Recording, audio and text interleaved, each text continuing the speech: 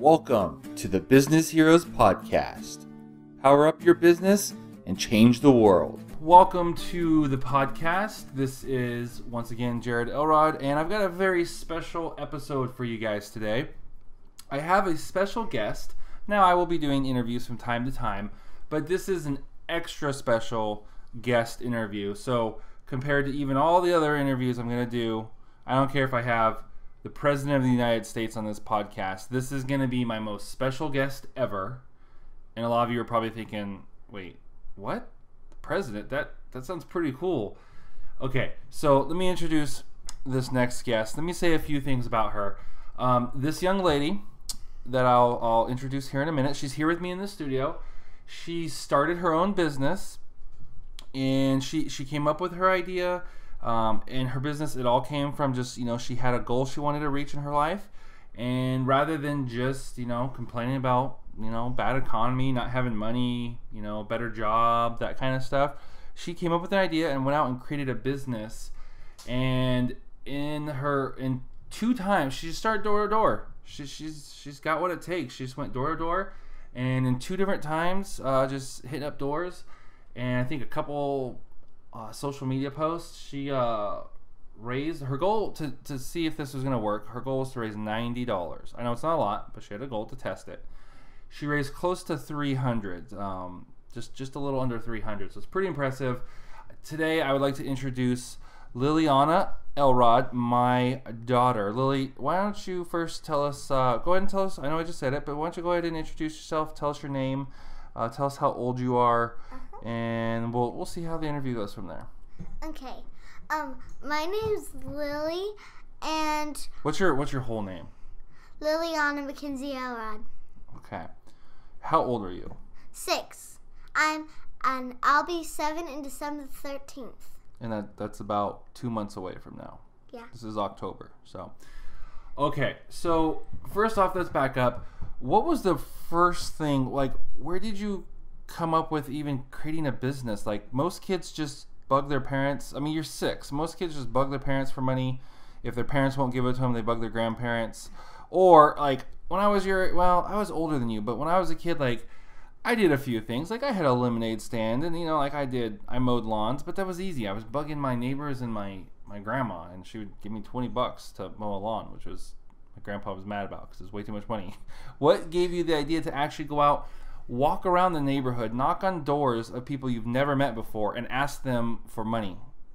Well, first, I really wanted this expensive Barbie camper van, and my parents didn't have the money, and I knew that if they did give it to me, it would be for my birthday or Christmas, and that's a while away from that time. So I decided that I wanted to get it by my own somehow, and I thought about it, and I thought, hey, how about I ask my mom and dad if they can, if my mom can bake the cookies, and I can make a cookie business, and I'd go out door to door and sell cookies to everyone. And yes, it happened, but I didn't get the Barbie camper van. Okay, wait, we'll get that in a second. Okay. So let's back up here. So you wanted this Barbie camper van, and just for you guys listening, it's a toy that was out of stock. Like, they didn't carry it anymore, and so the only place you could find it was on eBay. And so it's like a $60 camper van, which, first off, I'm just kind of morally opposed to paying $60 for a Barbie toy anyways. But we would have done it, it's $60, because I remember my dad wouldn't let me buy the Ninja Turtle little, like, round, what's it called, that fortress thing that opened up, because it was $50, and that was more than a toy should have been. So I was like, okay, whatever. Problem is, it wasn't in stock anymore. They no longer carried this toy. So my wife, because my daughter Lily really wanted it, so my wife goes online, finds a few of them on eBay, but the $60 toy is ranging anywhere from like $100 to like over $200 online. And then this is eBay, so these are used, and you don't even know if they're gonna be broken or whatever. So I'm like, there's absolutely no way I'm paying $200 for a Barbie van or motorhome or whatever it is that might even get here like broken and is going to be used. So she first came up with the idea to do that, and I was like, well, I'm not going to tell her no. If she's going to earn her own money, like, I think that's a lot of money for a toy, but if she earns it herself, I mean, she's going to learn valuable lessons. So my question for you is, like I said, most kids wouldn't just think of like, oh, let me create a business. Like, did you have any experience to business? I mean, I run a business, and so you know that Daddy, runs a business. Why don't you tell us about, like, do you like the idea of business? Is that something you think about, or kind of where'd that come from? Oh, I just know that you work a lot, and sometimes I come in your office and watch you work, and some jobs shows that I watch have jobs, so I actually know what a job is and a business is. So I want to create my own business so I can save up. But I didn't want the Barbie camper van anymore. We'll get to that in a second. Okay. The last thing I will say about that is so I drive around a lot of times, and I drive and I just listen to business books all the time, but sometimes I drive around with you and I make you listen to my business books just because I want to listen to them, right? So I'm like, okay, you and your brother are getting kind of rowdy, so you guys just be quiet. It's nap time anyways. Just take a nap in the back of the car while I listen to my business books, and your brother goes to sleep. But what do you do? I stay up in the back of the car and listen to your audiobooks about businesses, and I look out the window and look at all the pretty stuff. And you think about it. I remember we were driving one time and you asked me what assets were. Mm-hmm. And you figured out that, so if I have assets, then I'll have the income coming in to be able to buy my own pony if I want a pony. You remember asking me that? Yeah. That was funny. Okay, so she decides she's going to do this. We say yes. We tell some family members. They thought it was cool. At this point, they're just expecting to hear anything from our family because of my entrepreneur journey. So we come up with this idea, but then you ended up even though you raised more than the money you would have needed. Stop playing with that, baby. More than the money you would have needed, why didn't you get the Barbie van? Because, I knew it was going to take a couple days. And we went to this cool church. And one day it said that they would be doing a cool, awesome soccer game. And they said it was cheap, $90. I told them. And they said that's almost $100. So I wanted to raise money. Wait, you said it was $90? Yeah. And you wanted to do soccer camp. The church we were going to had a soccer camp. And you heard about it, and so you wanted to do soccer camp, and you found out it was $90. And then you found out that, because at first you thought that was not very much money, right? Yeah, because they said it was cheap. And then so you just believed them. Oh, $90, that's cheap. That's like, a couple Cokes or something. We can do that. And then you found out that it was almost $100, and you know that $100 to you is a lot of money, right? It's almost 100, and 100 is a lot. So then, whose idea was it? Was it your idea? Whose idea was it to use your business idea, which we hadn't actually started yet, we've just been talking about it, to do for soccer camp instead of your Barbie thing? Whose idea was that? Yours or Mommy's? It was mine, because I really like toys, especially Barbie toys, and back then I didn't know Elsa because it wasn't out. And I heard about this, and I really want to do sports, and that's like the only sport that I like. I like it over. It's the only sport that I know that I like. Well, except for dodgeball. I like that. You like disc golf? Yeah, I didn't know that was a sport. Every entrepreneur listening to this, you just offended them. I didn't like football. I thought it's too sweaty, and I didn't like it. And baseball, there's a lot of dirt, and you have to stay in a place for a long time. It's boring, and you might hit your face, and someone might hit your face with the ball. And so I heard about soccer, and I know what soccer is. I love the idea, so I wanted that.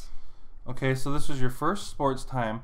So let's jump back to the business side, because the people listening here are entrepreneurs. There are other people who have businesses or want to start businesses. So we want to kind of follow your journey and get some business advice from you, okay? So like I said, your goal was to make $90 and maybe a little extra, because we're not exactly a sports family. I mean, your mommy basically is allergic to sports, and daddy was a swimmer. I mean, when I was a little kid, I did basketball, but like in high school, I swam, so not a lot of equipment required there. So we obviously needed some extra stuff like cleats, and we had shoes, but they needed laces and stuff like that. So the goal was to raise $90, and if we could raise a little extra, or if you could raise a little extra, I should say, that would buy you a couple of the little extra accessories. And then, we figured anything over that, mommy and daddy would cover, but we just kind of thought it was cool that you wanted to pay for your own thing. I particularly thought it was cool because I knew that you would value soccer much more if you paid for it versus if you did it yourself, or if we paid it for you. Yeah, it's more fun going to the door than daddy and mine just giving me the money. And the other thing, so yeah, you got to earn it for yourself. And then the other part of it is, now we homeschool, and so I talked about wanting to have like a business class, and I hadn't got around any kind of like formal curriculum. And I mean, honestly, she's 6. She's a bright kid, but like there's only so many things I'm going to sit down, textbooks down, teach her. So like I said, it's been so far listening to the audiobooks, answering all of her questions, and then let's actually do it, right? Rather than me coming up with some terms and this or that, like let's have her do a business. So she started the cookie business. So you got mommy was going to make the cookies for you because you couldn't do that, right? Mm-hmm. But I want to start helping her. Yeah, so mommy was doing the cookies. I came up with some of the idea stuff, which really was just to let you do it and let's go door to door. And then you have a little brother. What was his job? His job was to taste, just like me. Well, to taste he was the chief taster. Yeah. And I'll tell you what, I've never seen someone more disciplined or harder worker at their job. He was never late. He always showed up to work on time, and he tasted every one of those cookies he could, didn't he? Mm-hmm. Yep. Okay. So did I. So now it comes time to actually go door to door. So mommy makes the cookies. You guys wrapped them up in pretty bags. You hand wrote thank you notes, right? So everyone who bought cookies, not only did they get the cookies in a nice little bag, but they also got a note from you personally that you, Lily, as the CEO of this company, wrote, right? So here's my question. You're dressed up. You're like little Red Riding Hood here, right? With your basket of cookies. You're going to go out. Weren't you scared to knock on doors of total strangers? Not really, because I knew if they were going to try to hurt me, they wouldn't hurt me unless I was alone if they were going to hurt me. Because I have like John Daddy. And, well, what about... Okay, so you didn't think someone was going to like actually attack you or anything, but beyond that, like that's unrealistic, hopefully, in most of the time. What about just like being nervous, like knocking on someone's door and having to, like you're 6. I know I keep calling you 7, but you're 6. You're not 7 yet. Isn't that scary? Like, wouldn't you rather like get a spanking or be grounded or eat like vegetables and have to go knock on the door of some like scary grown-up? And isn't that terrifying for a little kid your age? No, because actually one of the reasons I like to make lots of friends, especially grown-up friends. I mean, especially kid ones, but I make grown-up ones too. And I'm actually really friendly. It's funny because I know I listened to a few years back when I was still in the car business. I started listening to Grant Cardone, and he talked about how he lets his kids stay outgoing. He talked about how kids are closers and his daughter's a closer, and he talked about how, don't touch that. He talked about, she's fascinated with the microphone and wants to touch it. He talked about how like one of the worst disservices we do to our children is we're always like, don't do this, don't talk to strangers, don't go to that person, and we make them so afraid. So obviously there are limitations, and we've had to talk to her, especially when we're associate pastors and we'd be at like big potlucks and stuff. We'd have to train her like, I know you're friendly, but if it's fine to talk to new people, but if someone ever tries to get you to leave, you need to run to mommy or daddy. So like, we had to teach her stuff, but I've always done my best to just let her be outgoing. Like, we can't go to the store anywhere without her making 1 or 2 friends. She's gonna tell the cashier all about our day, what we're doing, where we're going. So she's always making friends. She's very outgoing. But so that's one thing, right? To talk and make a friend. But you were asking these people for money. You wanted them to like buy something from you. That didn't make you nervous at all to knock on their door and try to sell them something? No, but a couple of houses I did kind of do something with my fingers, and I was kind of nervous on some ones, but not a lot of them. Did you find that it got easier as you did more houses and you were getting more yeses? Yeah, and I was really excited when they told me at this Okay, wait, house. we'll get to that. We'll get to that story in a second. We'll wrap up with that story.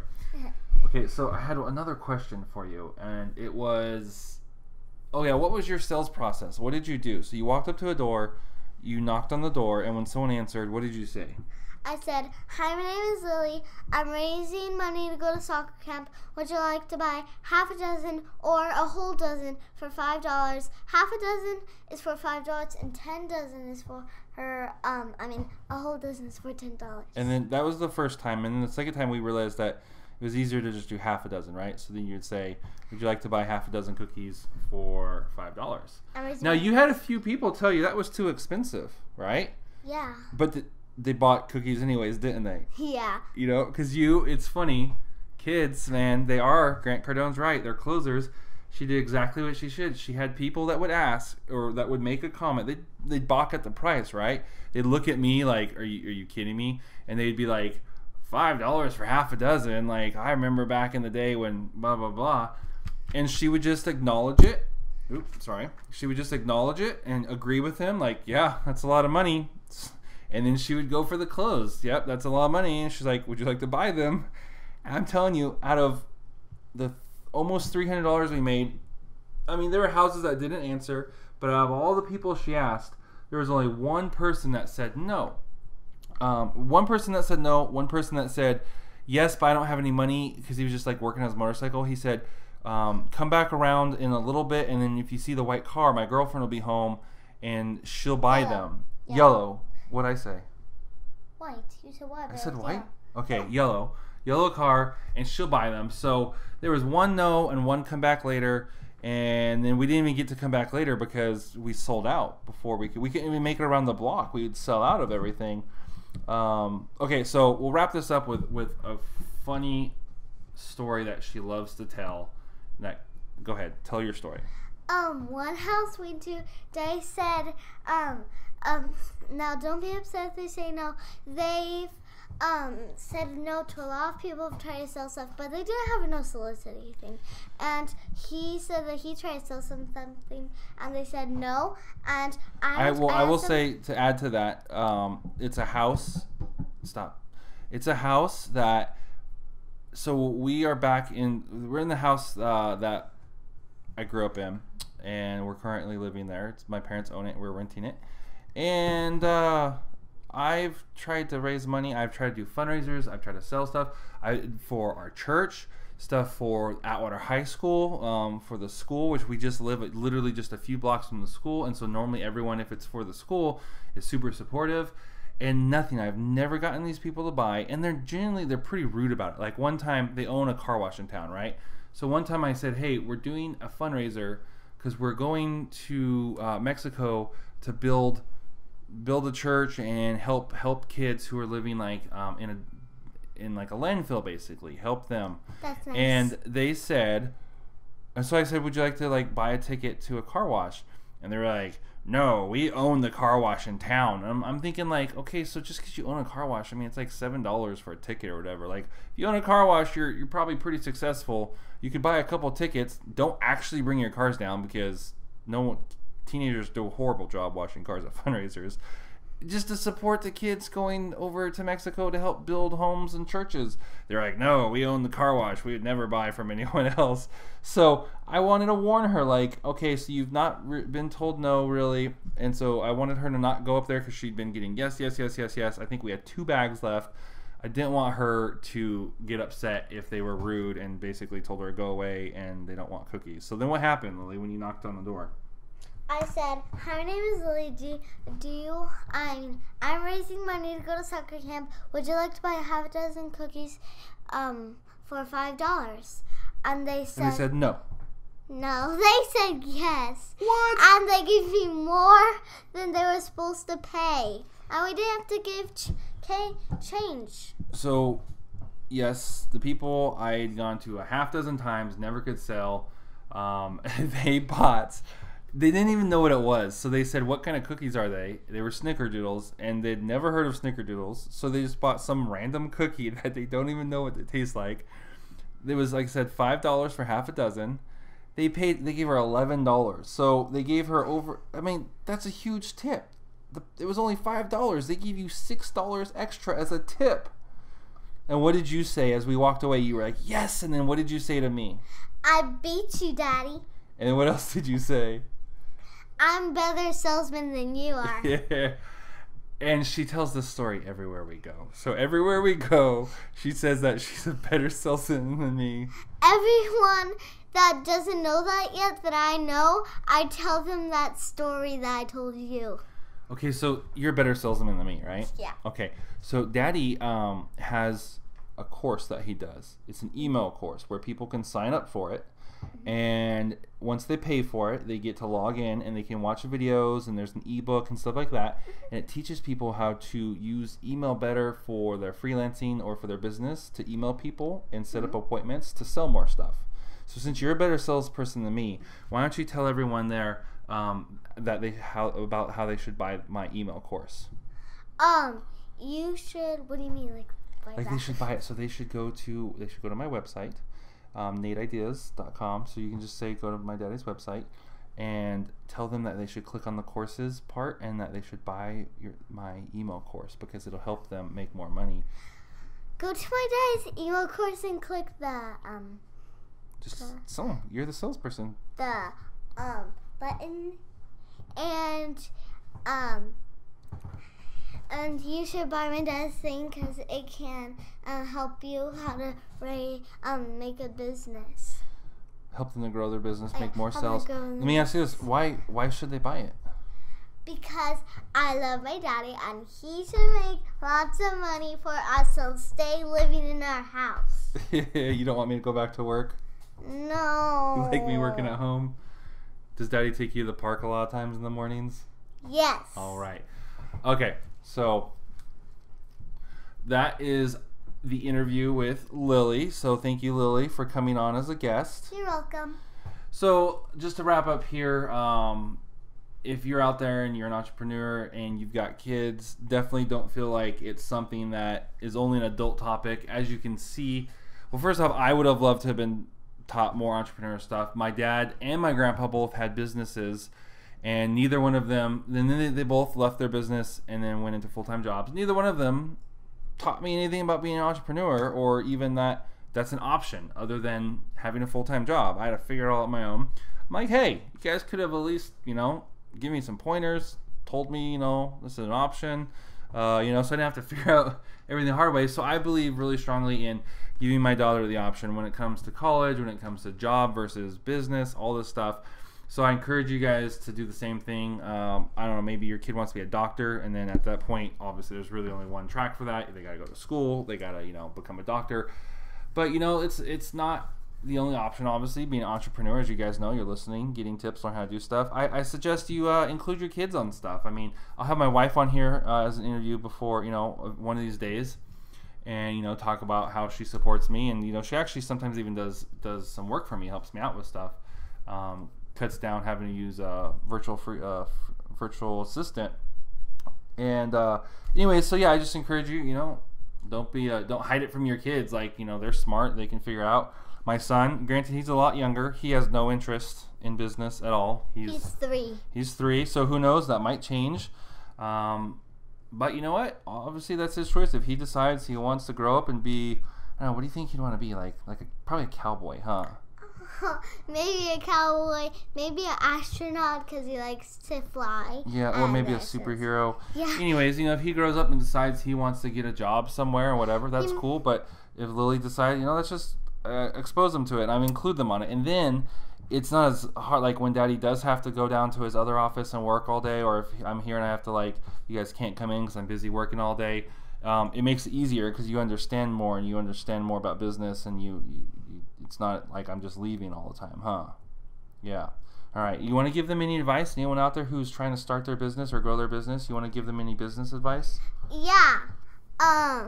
if you're young and you're listening to this, first I think you should start your business on going door to door and selling something. So they should not wait for the perfect time or the perfect system. They should just start hustling, and they should get out there and just, even if they have to knock on doors, just start trying to sell what they have. Yep. Okay. Thank you for coming on. Thanks. All right. See you guys next time.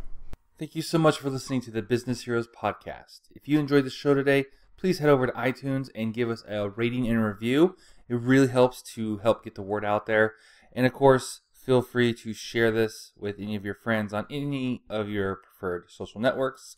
And if you're looking for more information about the Business Heroes podcast, where you can find more episodes and kind of more about what we do, check out bizdevheroes.com. That's BIZDEV heroes.com. Once again, thank you for listening. We'll see you next time.